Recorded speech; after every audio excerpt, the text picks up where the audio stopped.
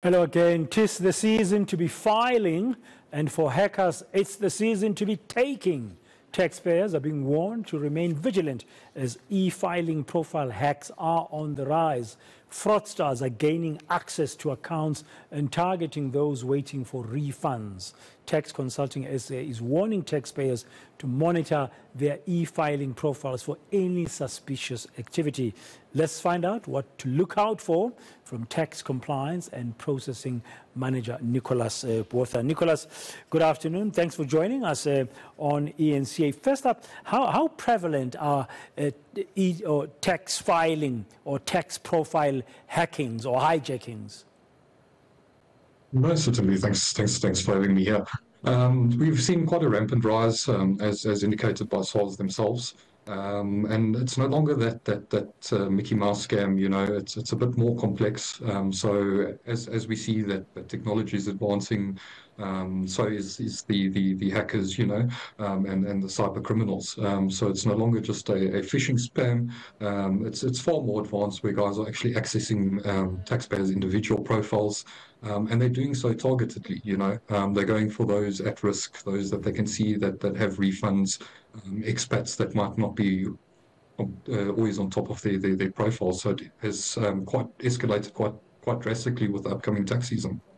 So what can taxpayers and tax practitioners do? What kind of steps can they take in order to protect themselves and to make sure that the e-filing profiles of their clients and their own as tax practitioners are not harmed?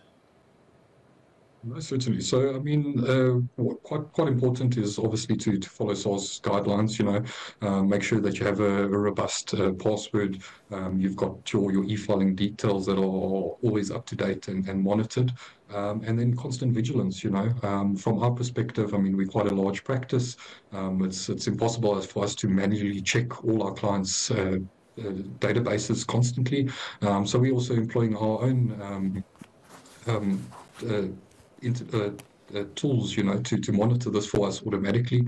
So we've got a tax check system that we recommend for both practitioners and for individuals, that you're just getting a report that is checking these items for you. And it really just remains to vigilance, checking your profile, and making sure that there's no funny business going on there. If I see that there's some business going on there, what can I do? So if you've got anything out of the ordinary, definitely contact a tax professional, have them have a double look for you. Also inform SARS, because ultimately the burden is always on the taxpayer. So even if someone has hacked into your profile, they've now gotten a fraudulent refund paid out to them, SARS is going to see it from a face value of you doing it, and that can lead to a long court case and a long debate. So definitely be proactive there, jump on top of it, and inform the authorities as well. Now, some of us would use a tax practitioner. Some people would do that, and I may have shared my access logging details, whatever they are called, with the tax practitioner.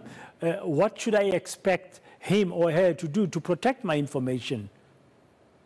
So you definitely need a vigilant tax practitioner. The majority of the time, a tax practitioner is going to have their own profile, where you have full access to their profile, and the practitioner has shared access to their profile. So the SARS wants that in place so that you have full control, and then important to verify them. A tax practitioner and their employees should always be compliant. So one nice thing that we have is that we show our compliance to our clients, because you don't want to take advice from someone who themselves is not compliant.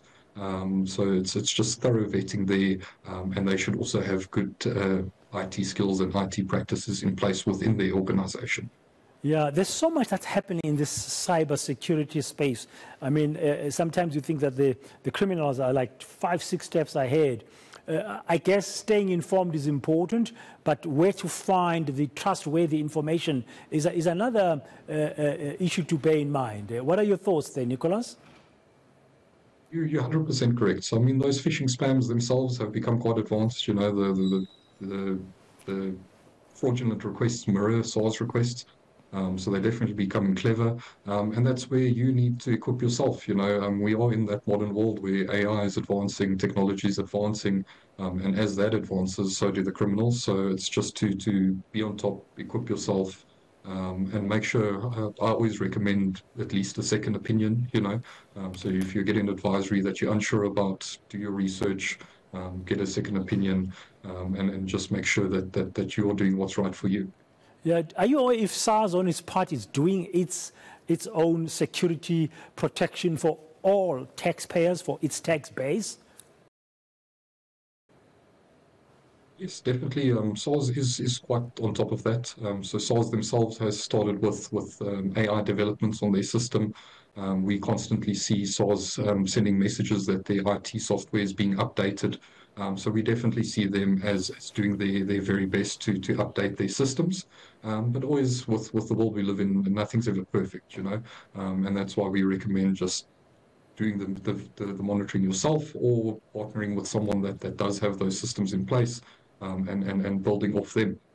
Okay, thank you very much. Nicolas Botha, he's from SA, Tax Consulting SA, just giving some tips there ahead of the filing season, because there has been a rise in fraudsters gaining access to accounts and targeting especially those who are waiting for tax refunds from SARS. So please be vigilant, and I think the tax season is going to start somewhere in the middle of July.